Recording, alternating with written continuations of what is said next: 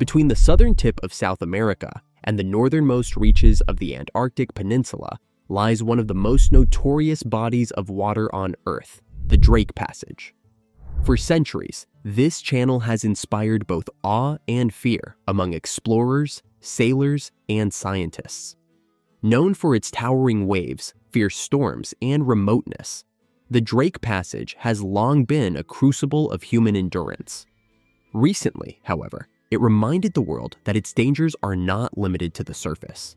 In August 2025, a powerful earthquake measuring around magnitude 7.5 struck beneath the seafloor of this remote channel, shaking an already treacherous environment. The quake raised concerns about seismic instability in a region already fraught with natural challenges and underscored the fragile relationship between tectonic forces, oceanic conditions, and human exploration. The earthquake also reignited interest in understanding the passage's unique geological and oceanographic character. To fully grasp the dangers of this area, it is necessary to explore the historical significance of the Drake Passage, its tectonic underpinnings, the environmental risks that make it so treacherous, and the implications of seismic activity for navigation, climate, and geopolitics. Before we start, don't forget to click on that subscribe button and like this video, as it's the best way to support this channel. The Drake Passage is located between Cape Horn, the southern tip of South America, and the South Shetland Islands of Antarctica. Stretching roughly 800 kilometers across at its narrowest point, it serves as the only open sea connection between the Atlantic and Pacific Oceans at these latitudes. Unlike the Panama Canal to the north, which is man-made, the Drake Passage is nature's sole deep water corridor linking the two great oceans. Its width and depth create a free flow of water that drives the Antarctic Circumpolar Current, the most powerful ocean current on the planet. The seascape here is wild.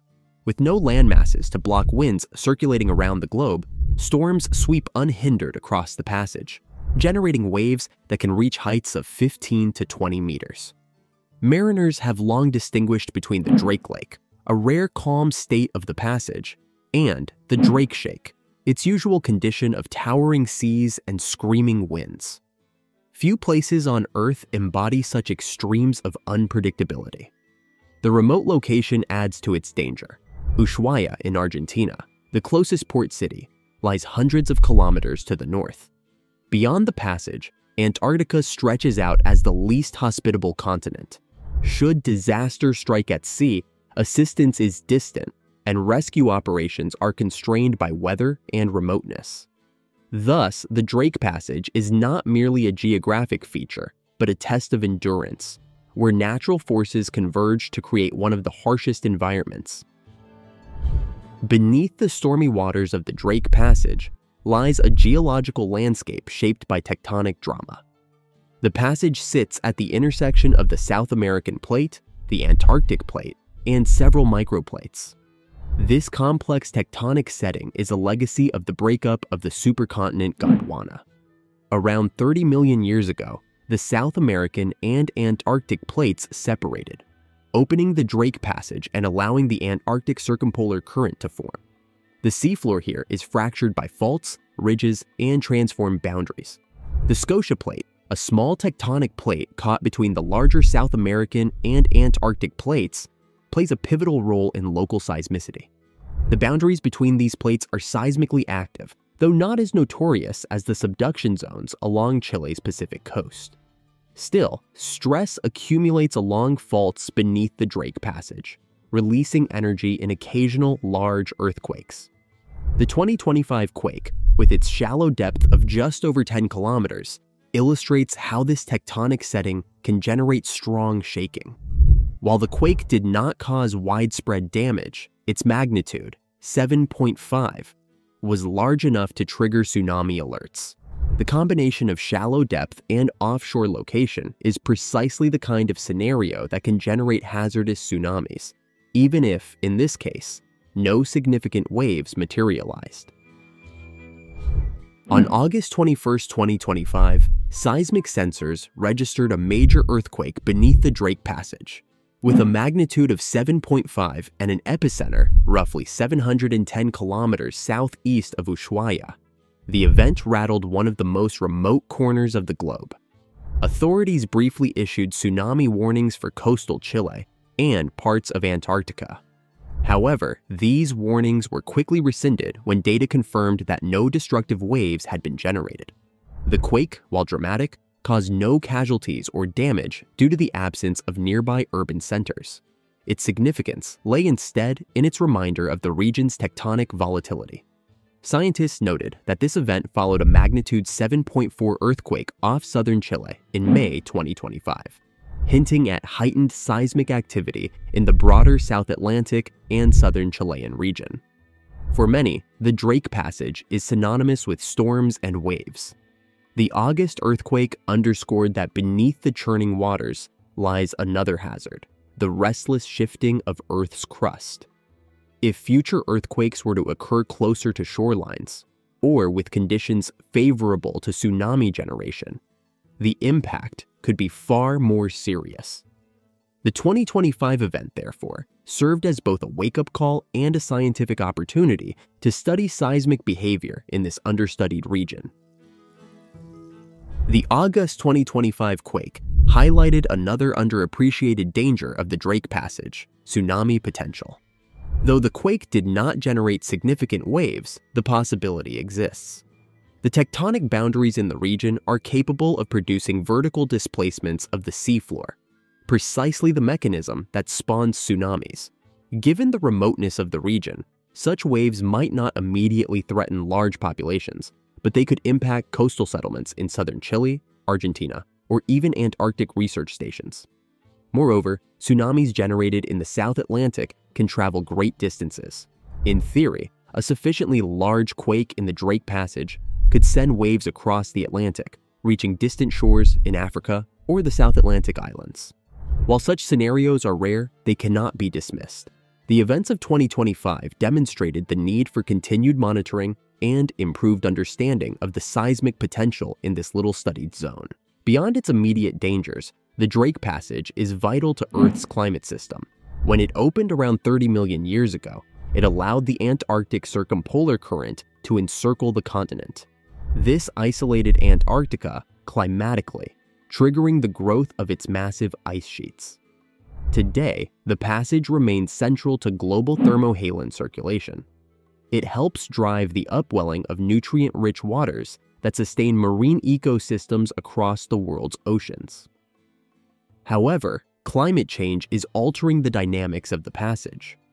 Stronger winds driven by a warming planet are intensifying the Antarctic circumpolar current.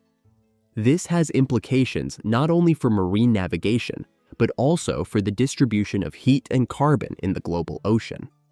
In this sense, the Drake Passage is not just a regional hazard, but a global climate regulator, a choke point through which Earth's climate engine operates. Despite its dangers, the Drake Passage is far from deserted. Cruise tourism to Antarctica has surged in recent decades, with tens of thousands of tourists crossing the passage each year. These journeys, while thrilling, expose thousands of people annually to the risks of storms, waves, and, as recently demonstrated, earthquakes. Research vessels also regularly traverse the passage, conducting studies on climate, biology, and oceanography. The human presence adds another layer of vulnerability. A major earthquake combined with storms could place vessels at risk far from immediate rescue. Furthermore, Antarctic research stations depend on supply routes that often pass through or near the passage. Any disruption caused by seismic or oceanographic hazards could imperil vital scientific operations. Thus, the dangers of the Drake Passage are not abstract. They directly intersect with human activity in one of the world's most remote regions. The Drake Passage's dangers demand continued vigilance. Seismic monitoring in the South Atlantic has historically lagged behind that of more populated regions, but the 2025 quake highlighted the importance of investing in better systems. Expanding sensor networks, deploying ocean bottom seismometers, and improving tsunami modeling are essential steps. Likewise, vessels crossing the passage must adhere to strict safety protocols, ensuring that rescue operations can be mobilized despite the remoteness. Climate change adds urgency to these efforts.